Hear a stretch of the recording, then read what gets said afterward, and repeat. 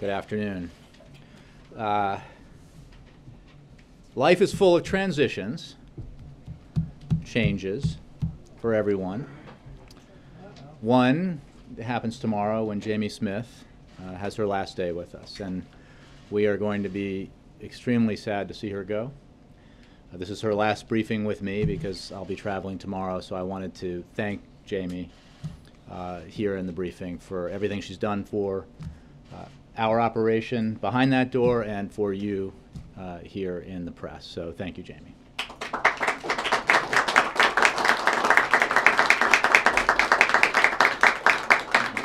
Another transition, I want to congratulate Brianna Keeler on her promotion.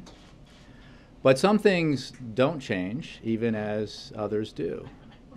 So I'd like to congratulate Ann Compton on her Lifetime Achievement Award. Wow, that was remarkable. Congratulations. Indeed. Really, that's terrific and well-deserved. I have no other announcements. I certainly couldn't top those, so I'll go straight to your questions. Josh. Thanks, Jay. Speaker Boehner, talking about immigration, says that it will be hard to get anything through the House unless the president is able to regain some trust. He's pointing to things such as the liberties that the administration has taken in implementing the health care law. If you take the speaker at his word that this is a real obstacle for Republicans, then is there anything that the president can do to help restore that trust? Well, I'd say a couple of things. First of all, we remain optimistic about the prospects for comprehensive immigration reform in 2014. We've seen significant movement among Republicans on this issue, and it is heartening to see that Republican leaders in Congress, including the Speaker of the House and others, identify immigration reform as a necessary priority. That's a good thing. When it comes to the president's record on issues encompassed within comprehensive immigration reform, I think it's very important to look at what he's done already in helping build a bipartisan consensus, in helping build the most effective border enforcement that we've ever seen. Over the 5 years that he's been president, we've seen significant improvement in our border security. CPB employs over 21,000 Border Patrol agents, keeping staffing levels at an all-time high. And they've deployed proven effective surveillance technology tailored to the operational requirements along the highest trafficked areas, making progress toward a safer, stronger, and more secure border. That's an issue that I think has been of particular concern to Republicans as well as Democrats, and I think it's reflected in the fact that the legislation in the Senate that the president supports further enhances border security. And when it comes to the president's record on that, I think it speaks for itself. But look, nothing like this, nothing this important, nothing this comprehensive ever comes fast or easy in Washington. So this won't be any different. But it remains an absolute fact that we've made enormous progress in building that consensus, and that even the Republican Party, which had as its operative policy position not that long ago on this issue, self-deportation, has come a significant way towards the middle, if you will, or towards the consensus that's now shared by businesses big and small, labor, law enforcement, religious communities, Republicans and Democrats across the country. So we continue to see positive progress, and we're going to work with Congress to get this done. In spite of your optimism, the person who's running the chamber that's holding this up says he doesn't see the likelihood of this happening this year. So I'm wondering if there comes a point, or will come a point, when the president, like he did on climate change and other things, will say, if Congress won't act, I will, and you'll consider what could be done without Congress. There's no alternative to comprehensive immigration reform passing through Congress. It requires legislation. And the president's made that clear in the past, and that continues to be his view. That's why we need to work together to build on the existing bipartisan consensus, to see it help deliver a bill through the House and then a bill that can ultimately reach the president's desk. Look, I think that the challenges within the Republican Party on this issue are well known, and they certainly don't have anything to do with the president. But as I noted before, the progress has been significant. I think that there is a genuine recognition among leaders in the Republican Party that this is the right thing to do for our economy. It's the right thing to do for our middle class. It's the right thing to do for our businesses. When we talk about expanding growth and opportunity, comprehensive immigration reform is very much a part of achieving that and achieving it together. So, you know, we're just going to work steadily on this issue, and we believe that it will get done. And on raising the debt ceiling, it seems like even some of the extraction, the things that Republicans would like to extract from you in exchange for raising the debt ceiling wouldn't be able to win enough support from Republicans who just don't want it raised at all. The speaker saying he probably couldn't even get 218 votes to canonize Mother Teresa. So I'm wondering, considering that he's also saying we're not going to default, does this make you more optimistic that we'll be able to raise the debt ceiling without having a prolonged fight that could rattle the markets and create more uncertainty? We certainly believe Republican leaders who say that we have to raise the debt ceiling. It's the responsibility of Congress to ensure that bills that have already been incurred are paid in a timely fashion so that the United States doesn't default. Our position, the President's position, is what it has been for a long time, which is that we are not going to pay ransom in return for Congress fulfilling this basic responsibility. So this is something that has to be worked out in Congress.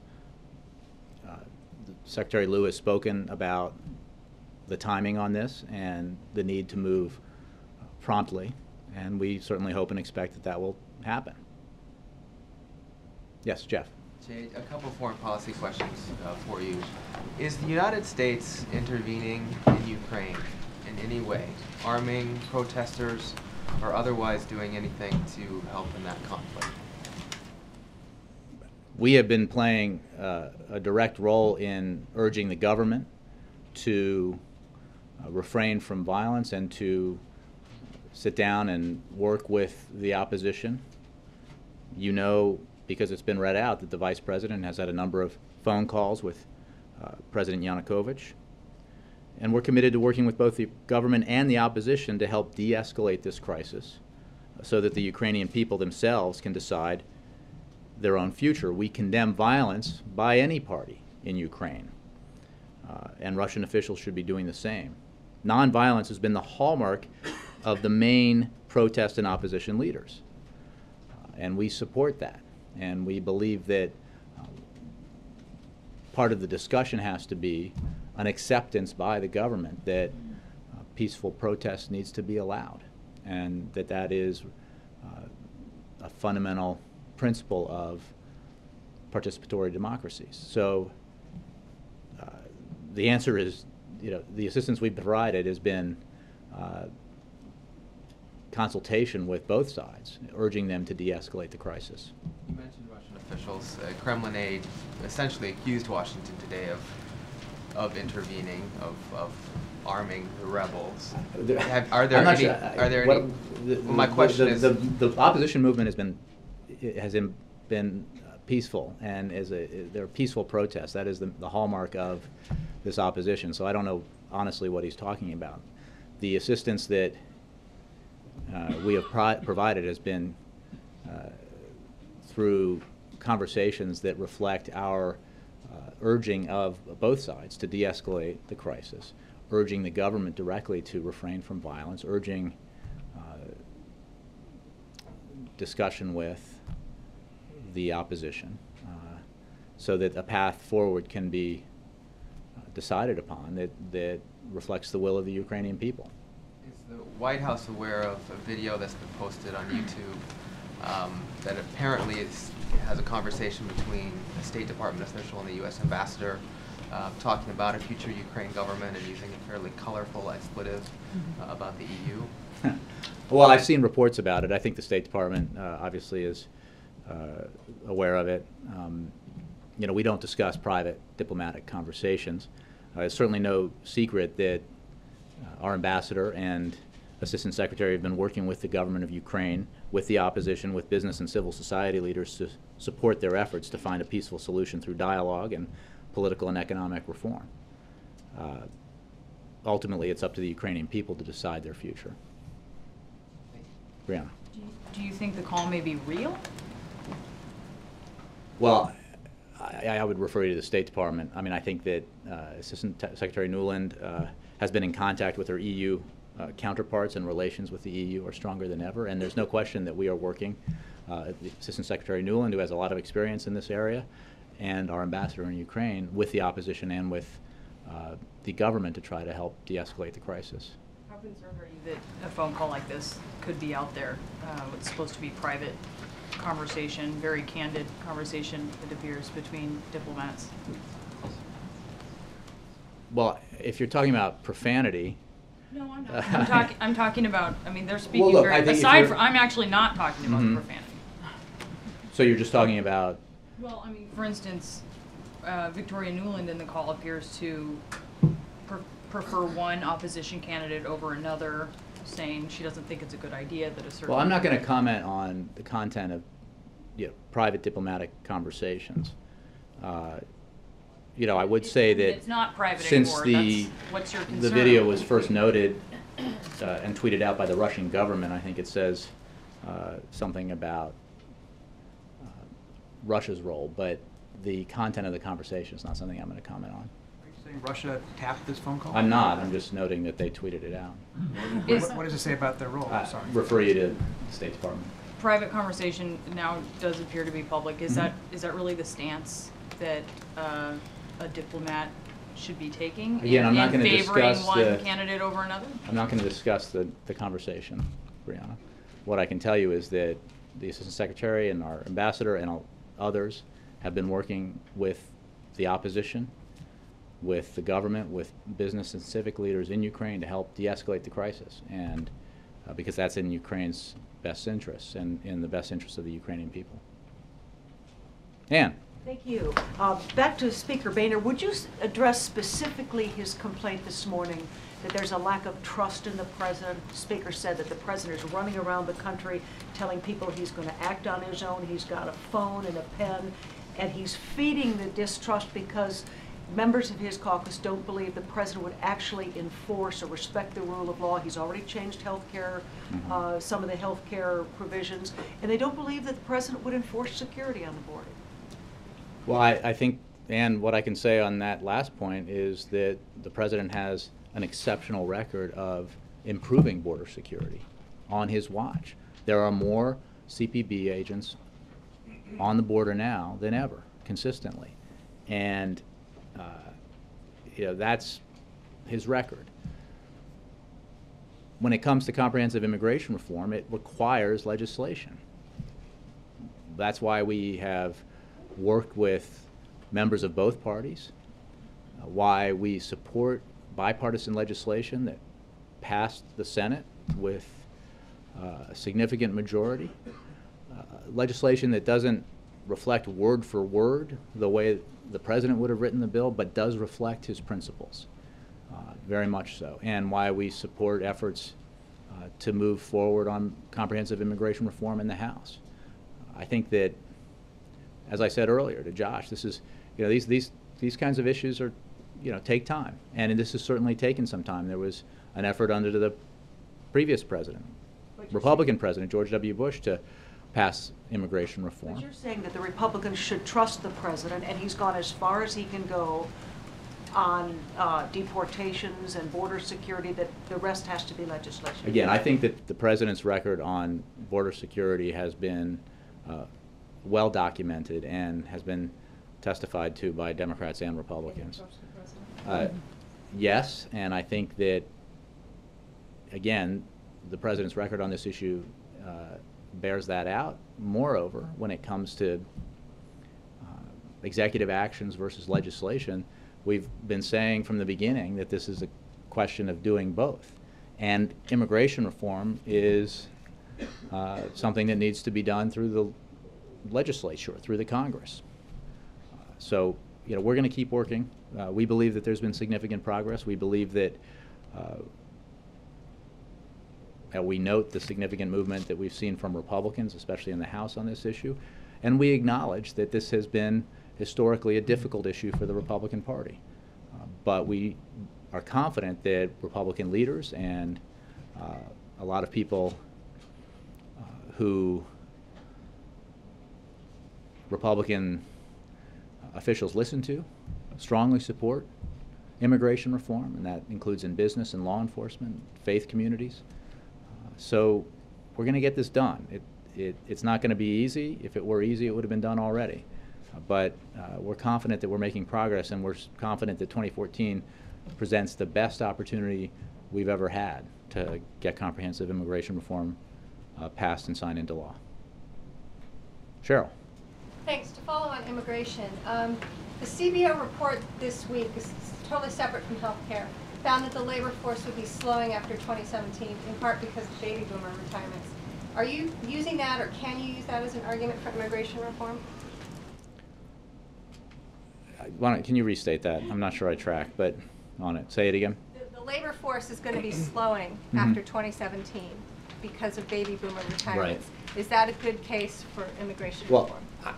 I would say that the economic growth that outside experts have said would come from passing immigration reform is a strong argument for immigration reform.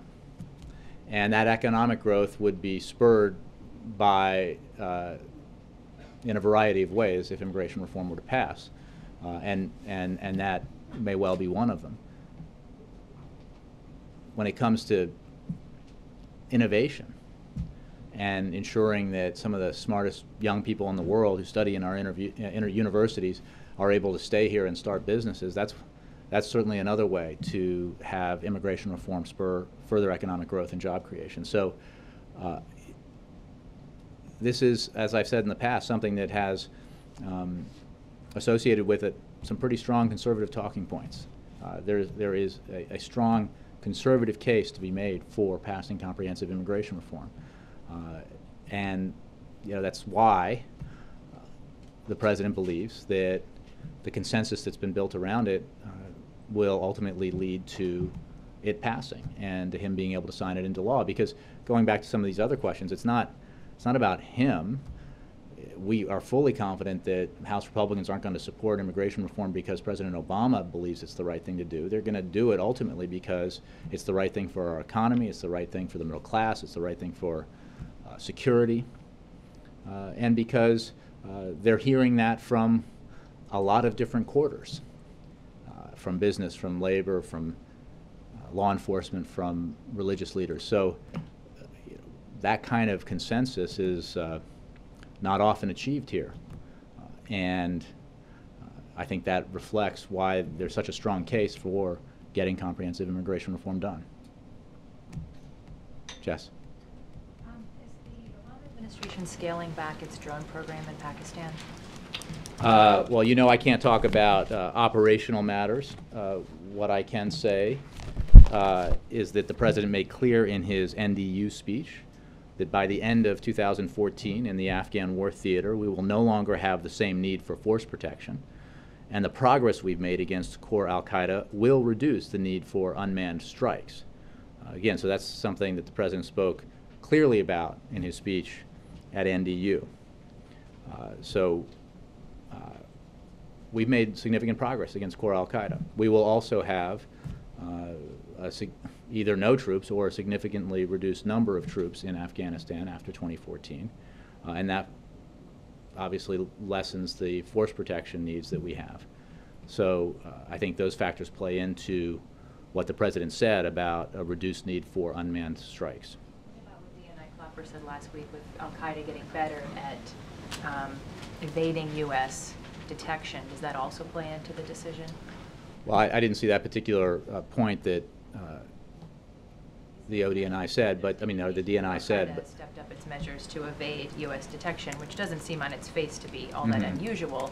But does that play into the decision? But I'm not sure. Again, since I didn't see that testimony, I'm not sure in the context if we're talking about core al-Qaeda or other affiliates and movements elsewhere in the region. It's certainly the case that we are constantly assessing Al-Qaeda and core Al-Qaeda as well as its affiliates, and we continue the fight against Al-Qaeda. But when it comes to core Al-Qaeda in the AfPak regions, there's no question that we've made significant progress against them, and because of that, we will, and because of, as I mentioned, the reduced need for force protection, the President said we would be able to reduce our need for unmanned strikes.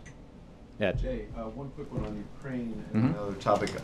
Given all the revelations about U.S. surveillance and the back and forth with Germany and others, haven't there been steps taken to make sure that senior U.S. diplomats are speaking on phones that are secure? Ed, I just don't have anything more for you on that. I would refer you to the State Department for more on that, on that issue, that story. Okay. On healthcare, a lot of stories today, Wall Street Journal, LA Times, about doctor choices being limited for folks, and also saying that the federal government is trying to push back and that regulators are taking a look at this, seeing whether insurance companies are going too far with limiting choices on doctors. Insurers say they need to do this to keep costs down. How concerned are you that while the website may be getting better, while enrollments are going up, that once folks do enroll, they may have a problem keeping their doctor? Well, there are many ways that the Affordable Care Act helps keep costs down, Ed, and including requiring insurers to spend at least 80% of premiums on care instead of overhead, requiring insurers to justify rate increases of 10% or more, and providing incentives for providers to deliver smarter care, resulting in better outcomes and lower costs for consumers.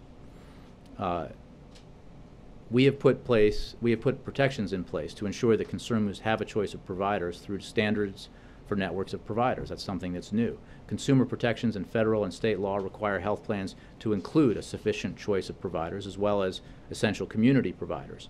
And the ACA allows individuals to appeal their insurance company's decisions about what is or is not covered.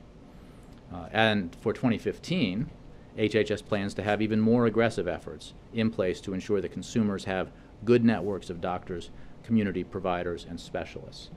So I think there's a number of protections in place now, and in 2015, HHS will be launching even more aggressive efforts to ensure that consumers have good networks.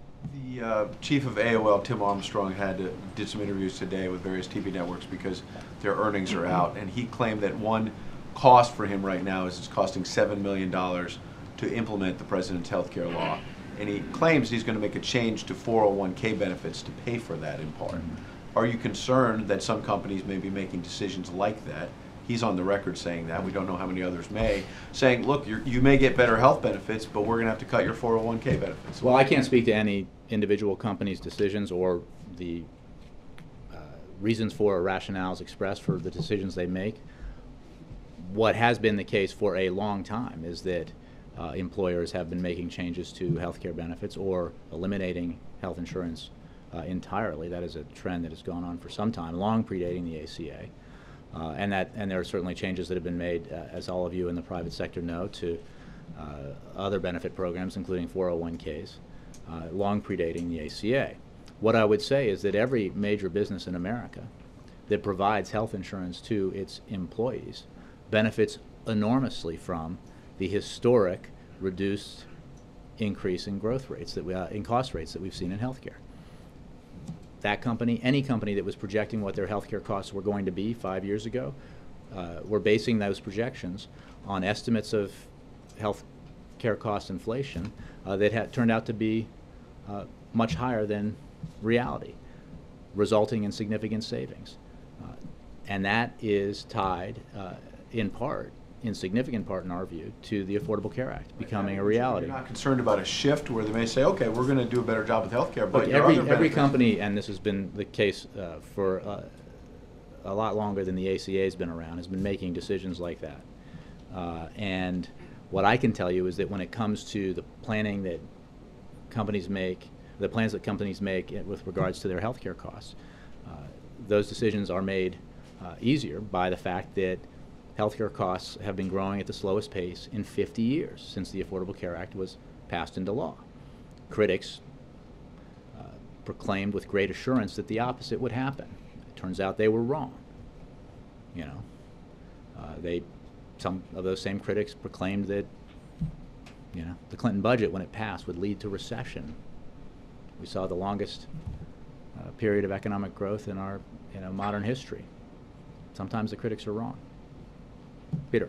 I want to ask you, Jay, if I can, about the terror threat that says that terrorists may be trying to smuggle explosives through toothpaste tubes and other similar containers into Russia right now. The former Deputy Director of the Central Intelligence, Mike Morrell, said this morning, "I'm not overly concerned about this particular threat." Is this administration concerned about this particular threat, and more importantly, should Americans be concerned about this threat? What I can tell you is that out of an abundance of caution, DHS routinely shares relevant information with its domestic and international partners, including those associated with international events such as the Sochi Olympics, and this is an example of that regular communication.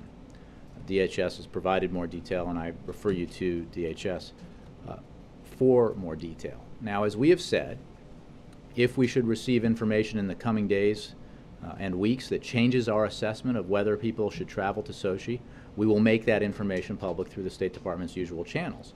The travel alert that the State Department put out in January, earlier in the year, in January, remains in effect, and it does not advise Americans not to go to Sochi. It advises precautions that those who do go to Sochi should take, including registering with the State Department so that they can get quick information should they need it. With regard to this particular notice that went out, I would note that over the years, certainly since 9/11, there have been many threats to aviation that have resulted in us sharing information with airlines, and our job has always been to provide information to our partners so that collaboratively we can best mitigate the threat, and we're doing so again in this case. I guess the question then, for a lot of Americans, there were some, not mixed messages from you guys perhaps, but the way this was reported out, there was what appeared to be sort of perhaps not an imminent threat, but real concern. And then this morning there was some reporting that there was not as much concern. So I guess, what is the threshold for you guys to communicate threats of this sort? Well, for that discussion, I think I'd have to refer you to DHS and TSA, because they evaluate the information, and as does our intelligence community, and decide whether it crosses the threshold. There'll be some concern if it's communicated. Well, there's no question, and we have noted that, and that's broadly speaking, that we have noted there's been an uptick in the threat reporting in the run-up to the Sochi Games, and that is of concern. It is also something that you would expect, and we did expect in this case, in this kind of event. It's not unusual.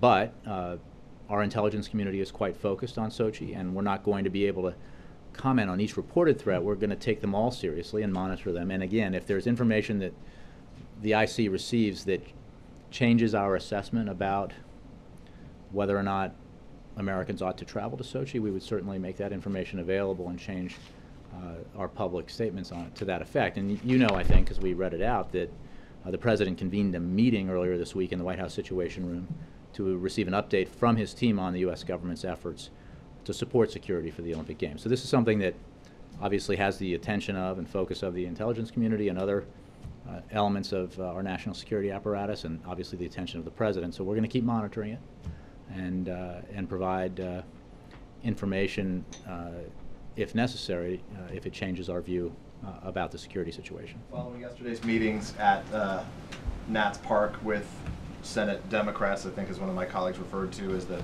field of Dems, which I found to be memorable. A Democrat who was there said that the President basically talked a little bit about his standing in some states and to that effect. So does the President concede that his appearance in some states where he's unpopular would do more harm than good? The President is going to assist Democrats in every way that he can. But does he do more harm than good in some states? I think that the decisions about how different candidates campaign and what they would like in terms of assistance is something you can ask those individual candidates about. But he doesn't think that, at least. He doesn't think there are places. Look, I think that the President is just going to do what he can to assist Democrats. I think he has, and he will. I don't think the environment this year is qualitatively different than it's been most of the years I've been in Washington when it comes to election cycles. So You know, the president is taking an approach that he believes will be of assistance to Democrats because he and the Democrats he supports share the same priorities when it comes to expanding opportunity and, you know, taking action that rewards hard work and responsibility. Briefly, on a lighter note, the president was the first ever sitting president to sit on Jay Leno's couch on The Tonight Show after a decades-long run at The Tonight Show. He's leaving. Has the president had any conversations with Jay Leno? Is he a fan of Jay Leno? Well, what does he have to say about it? He is a fan, and he has enjoyed his times on the set with Jay Leno, and you know, this is the end of an era, I think, for a lot of folks who have watched him on The Tonight Show over all these years. So, you know, the president wishes him well. We all do, and like I said, we've enjoyed.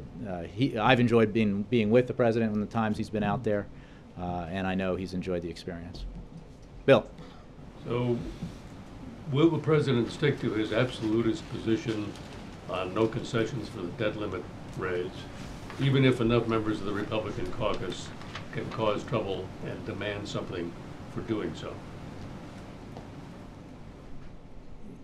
Bill, all I would say is our position, the president's position, hasn't changed. It's the same as it was in the fall, and that is that he's not going to pay ransom on behalf of the American people so that Congress does its job. This is a core responsibility that Congress has. You charge some things on the credit card, on the nation's credit card, you have an obligation to pay the bill when it comes, and that's all this is. That's what raising the debt ceiling is about. So he expects that Congress will fulfill its responsibility. Republican leaders have said again and again that they will do that. They will ensure that the United States pays its bills and that the United States doesn't default. So we're hopeful that that will take place in a timely fashion. Members are apparently not on board here. Well, you know, there's been a lot of reporting about that. You guys would know better than I about the different discussions. I can just say that we're over here making very clear what our position is, what the president's position is, which is that this is something Congress needs to do. And we're hearing that Republican leaders are saying that it's going to get done, and it should get done, because we can't threaten the American economy or the global economy in order to try to extract ransom on some issue or the other. So that's been our position, and it's not changing. But even if it comes to that? Well, it comes to what? The president's views are clear. The Republican leaders have said they won't let the country default, that they understand it's the responsibility of Congress to ensure that our bills are paid. So, you know, that's our position hasn't changed, and we expect Congress to act. He's not going to pay a ransom. Anybody else? Just to follow up Yes, on that, Mara. how does the president interpret the fact that none of the things that the Republicans are talking about, even theoretically attaching to the debt limit, have anything to do with the spending or the deficit or the debt? That's kind of a change from years past when Boehner always insisted on dollar for dollar. Well, again, I think there's been a lot of reporting about those discussions. I'm not going to characterize that reporting. I'll simply say what our position is, which is, we're not going to pay ransom. The American people should not have to, and the president insists they will not pay ransom to Congress or to House Republicans in order for Congress to fulfill its basic responsibility.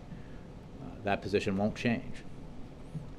Last year they shut the government down in an effort to do it by shutting the government down and do by trying to hold the economy hostage, what they couldn't do through legislation or through the election or through the Supreme Court when it came to the Affordable Care Act. So I think that ended badly,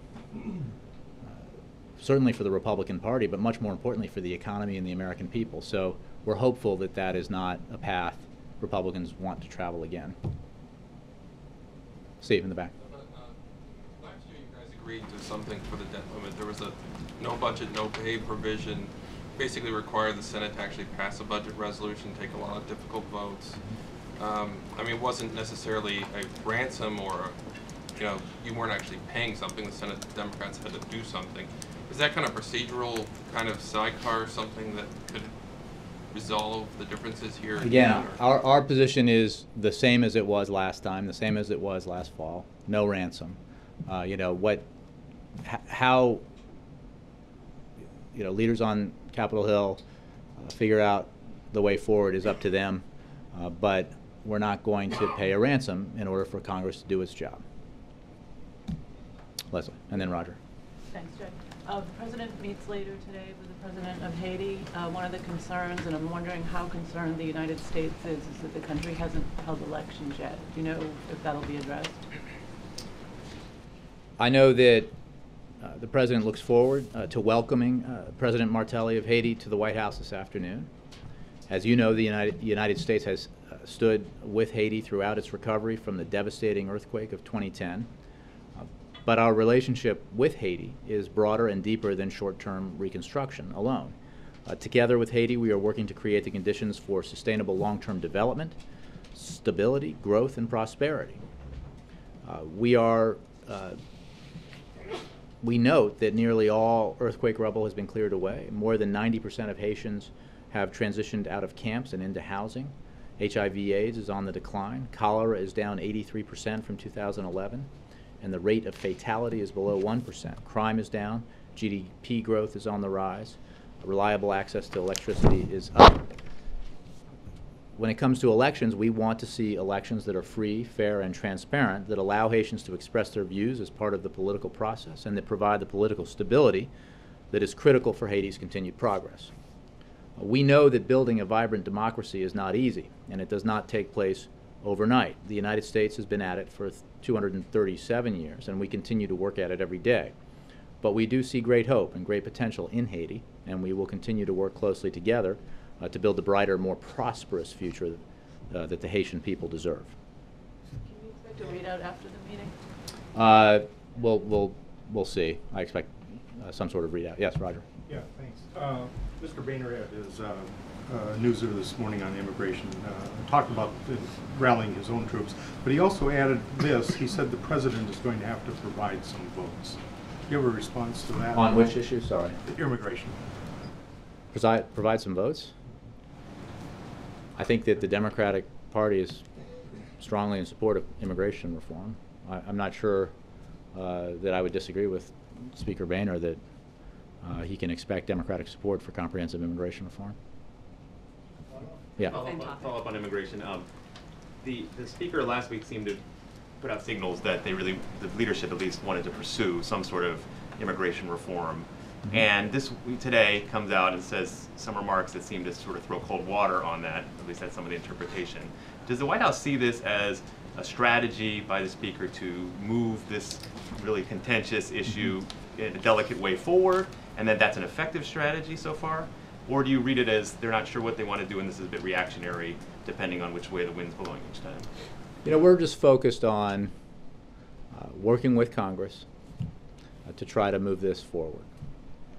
And doing that in a way that reflects the principles the President laid out, reflects the principles embodied in the Senate bill, and reflects the views not just of the President or the Democratic Party, but of this broad and deep consensus across the country. So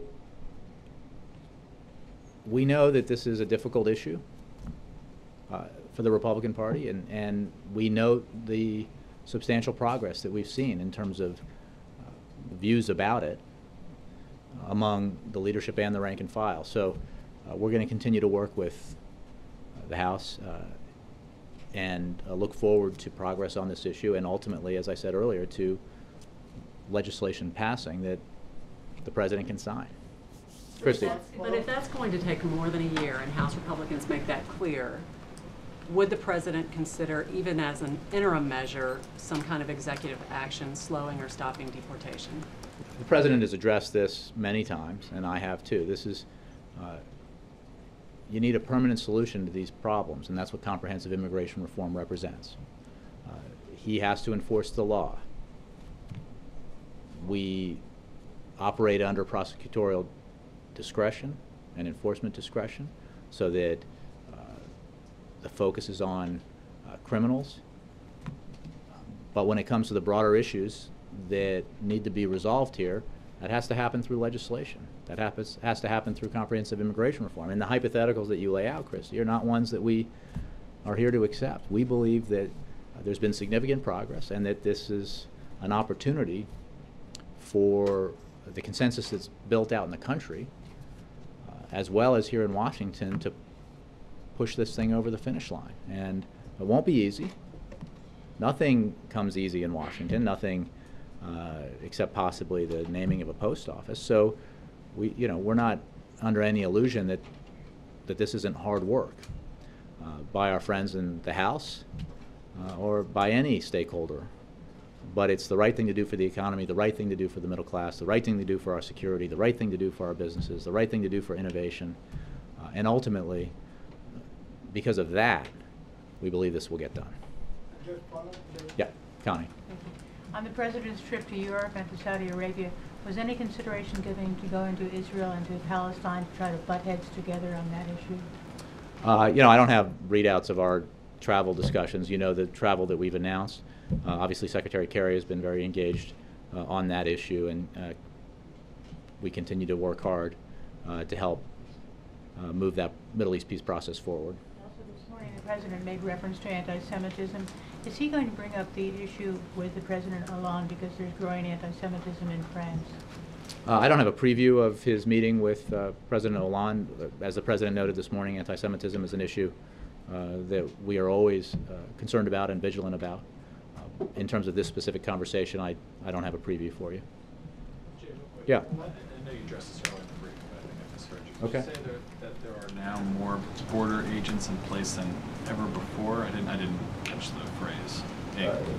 To be precise, CBP employs over 21,000 Border Patrol agents, keeping staffing levels at an all-time high. So I read all-time high as all-time.